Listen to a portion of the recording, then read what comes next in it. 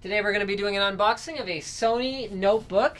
This is a notebook that I picked up for a family member of mine, so it is gets a Linus's Choice seal of approval, especially at the price that NCIX had it at on their Black Friday sale where I work.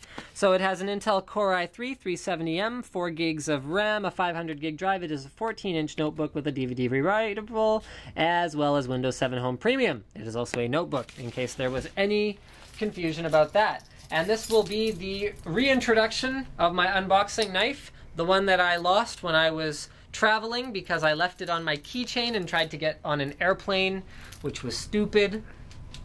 Don't do that. So I finally have my Spyderco knife back. Went and bought another one. And so I have broken the seal, and I can put that away. Let's find out about this notebook, because to be perfectly blunt with you guys, I don't know much about it. I bought it based on one of my coworkers' recommendations, who said this one's a really good deal, it's on sale this week, grab it, because I know you need a notebook right now. And oh, here we go. So here we have Sony's summary of the specs. So it's the i3 370M, that's a 2.4 gigahertz dual-core processor, 14-inch display at 1366 by 768. In terms of graphics, we are using the Intel HD graphics, which will be just fine for my aunt. And we have another seal to break, so I'm going to pull out the knife again. And I want to really have a close look at this notebook for you guys, because I want to know what I got myself into here. What's the model of this one anyway? This is the VAIO EA33FD. I probably should have mentioned that before. So in terms of packaging, we've got environmentally friendly cardboard packaging throughout the entire inside. So there's no foam as far as the eye can see. And let's have a look at what's in here. Based on the weight, I would say it's probably the battery, and it is. So we have the battery as well as the adapter. Very reasonable size adapter, not too heavy, which is nice if you're ever traveling around with your laptop. So we can go ahead and pull that out.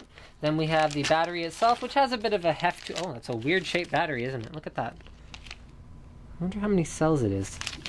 Here we go. It is a 3500 milliamp hour battery, so it runs at 11.1 volts. I guess that's all the information we have at the moment.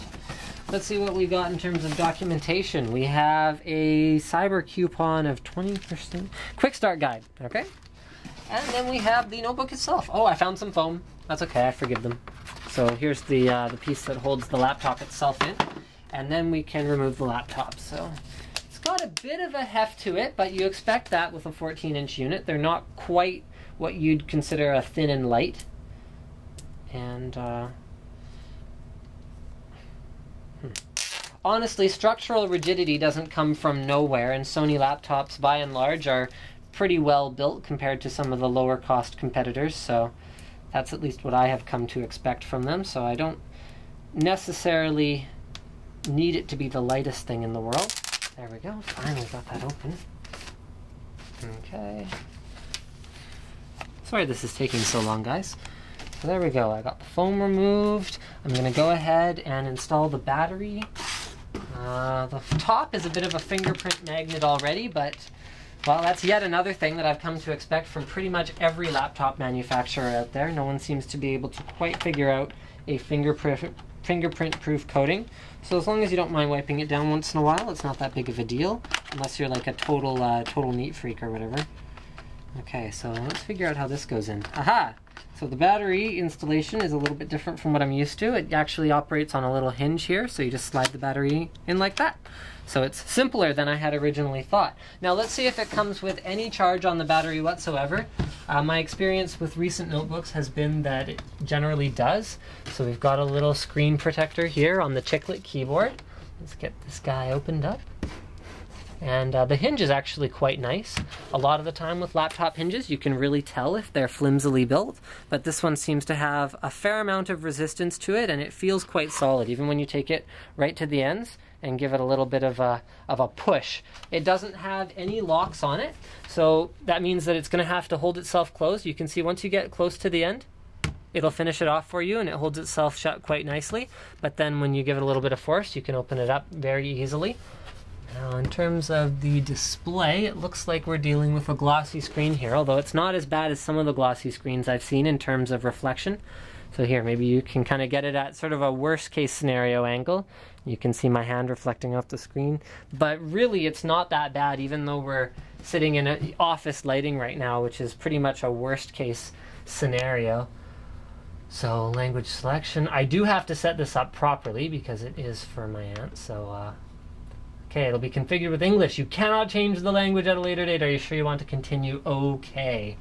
Okay, so we've got one-touch access to VAIO Care, the web, and media gallery. So the assist button, that'll be good for her. And then we have the web button as well as the media gallery button. Let's have a look at the keyboard itself, because that's one of the things that really sets one notebook apart from another for me, is the overall layout of the keyboard. So all of the major keys are where I'd expect them. It is a bilingual layout.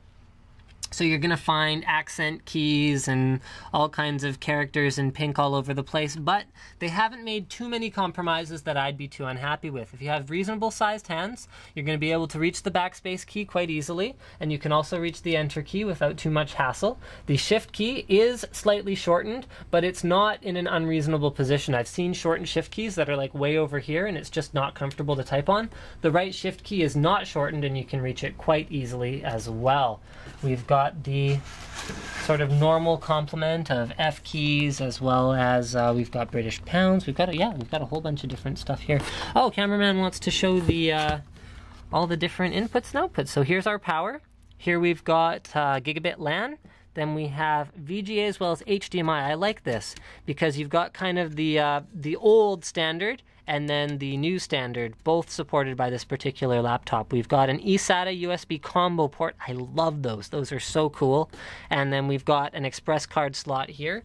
Moving around to the front of the notebook, we will find a... Oh, that's right. That's a memory stick slot. Then we will find an SD slot. I'm glad Sony is finally starting to support some of those industry standards rather than only their own, so SD is nice. We've got a wireless switch. I can pretty much guarantee I'm going to get a support call from her about that at some point when she accidentally turns it to off.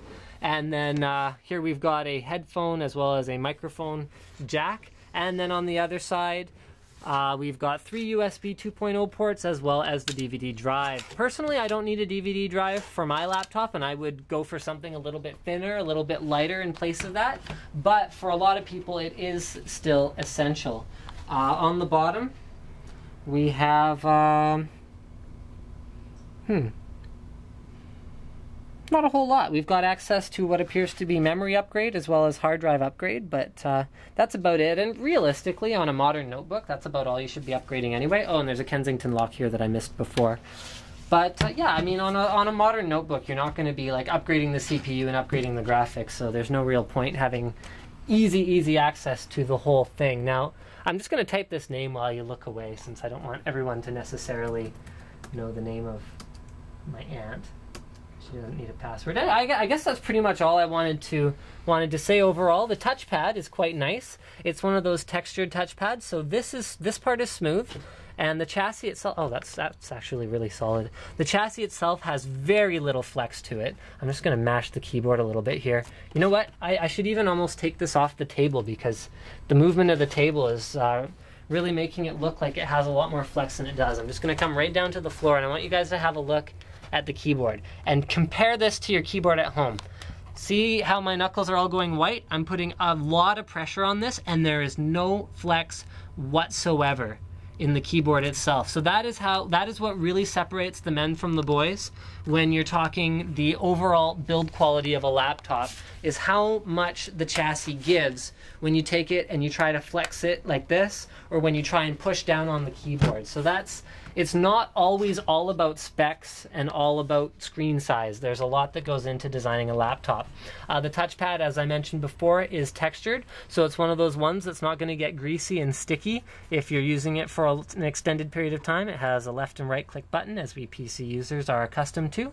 And like I said, I think that's pretty much all that I wanted to say about it. Thank you for checking out my unboxing of the Sony VAIO, and I'm going to cheat here, EA33FD, and don't forget to subscribe to Linus Tech Tips for more tech videos, reviews, unboxings, and pretty much whatever else I feel like uploading to my channel.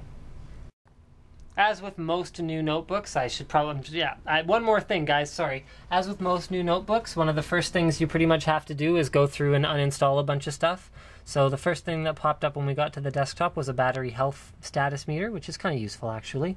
And then I just want to show you guys exactly what comes pre-installed. So I'll probably remove AccuWeather, I'll remove ArcSoft, whatever those things are. I'll remove Evernote. Anything I don't recognize, I pretty much remove. Google Chrome, though, that's a good thing to have installed by default.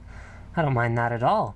Bunch of Intel stuff, Java, this is all okay. Office 2010 trial, nice to see that comes on it. Gives you at least something to use while you decide what route you want to go for Office. Norton Internet Security, I would probably remove.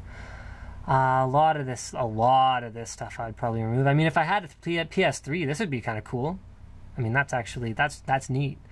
And then what else do we have here? So we've got a bunch more VAIO software, VAIO Care, VAIO Control Center. I'd probably nuke all of that, although before I do, I'll check and see if they're actually useful things that she'll use, and then I'll make a judgment call from there. So thank you for checking out the video. I'm actually done now. Sorry, guys.